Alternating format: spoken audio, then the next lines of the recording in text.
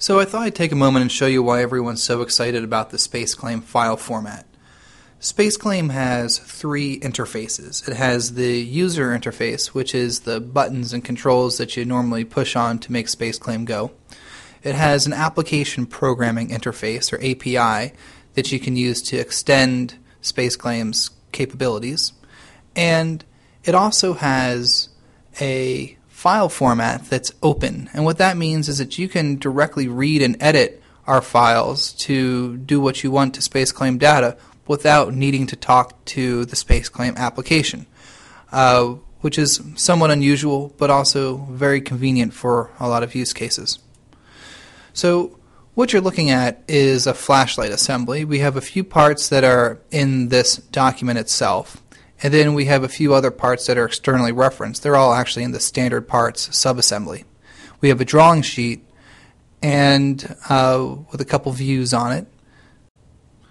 And the drawing sheet has a note on it that's called Test Design 12, and we'll need to remember this for later.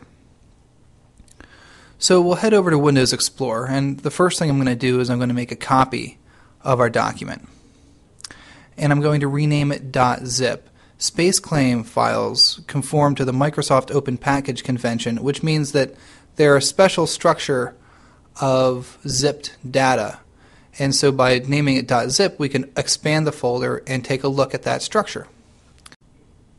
Now the first folder I'll open is this DocProps folder. This shows the thumbnail that you can see in Vista, and other applications make use of it. Now I'll go into the SpaceClaim folder. And the first file open here is the document.xml.rels. I'm going to open this in XML Notepad, which is a free XML editor from Microsoft. And this lets us traverse the XML structure. So let's see what we have here.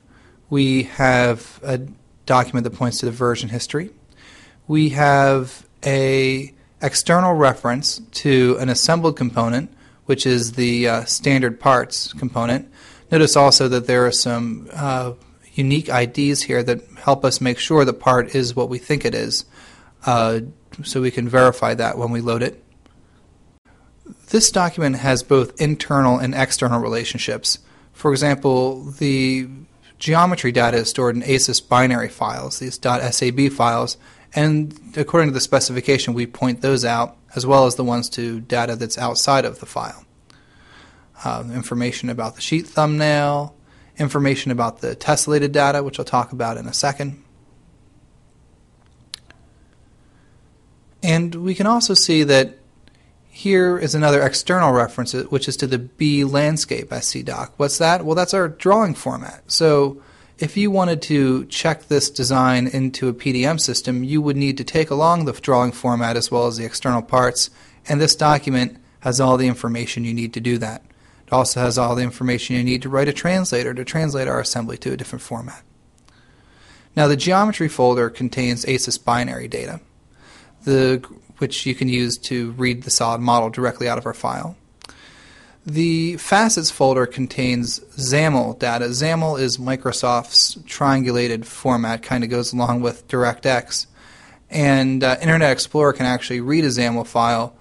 We put a very simple lighting model into these to keep file size down, but you can directly read this out of our files, which means you could very quickly make a little viewing application to view SpaceClaim files without using SpaceClaim, for example. Now, the bulk of SpaceClaim data is in the document.xml file. So we'll bring this guy into XML Notepad and show you a little bit about what's here. First thing we can do is we can open up the design. We can see that there we have some information about the state, the different components in the assembly. You can see there are some homogeneous transformation matrices there that happen to be identity matrices. We can see the definitions of all of our data. Now, what I'm going to do is edit that note I showed you earlier. So we'll do a find. And let's see, it was called test something or another. So let's see if we can find it. And there it is, test design 12. So an XML notepad, I can just edit this. Of course, you could do this with a text editor or more likely with software. And we'll change the content of the note to say new production design. You can see there are a number of other properties about the note that we could also edit. So let's save this, and the trick to reading it back in SpaceClaim is to zip it back up. So we'll just send it to a zip folder. If you try this yourself, notice that I have to do it in Windows at this level, which isn't exactly what you expect, but Microsoft gives us another folder, so we need to maintain our folder structure. And it also gives it a silly name by default, so we'll rename it as the second version of our flashlight design. Put it next to the other one. And now I can drag this guy into SpaceClaim.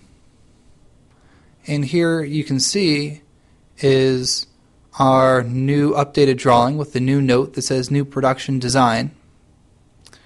And we can compare it to the original, which we still have open. They're the same, other than that we've changed the note, which is exactly what you'd expect. So why would you want to play around with our files? Well, one reason might be that you want to create a translator that runs on a Unix workstation, some Unix server, and can't be talking to SpaceClaim. So you can do that. You can read our entire assembly, look at the transformations of all the components, look at the solid bodies of those components, and gather up information for, say, to build a bill of materials offline as the design evolves. One obvious case is you have all the information you need to check a SpaceClaim file and all the related files into a PDM system, or to build a simple viewer, or any combination therein. And of course you could edit a note on a drawing automatically when something's changed. So there are a whole bunch of possibilities. A lot of what you might think you need an API to do, you can do safely by using our files. So I encourage you to open them up and take a look and let us know what you think. Thanks.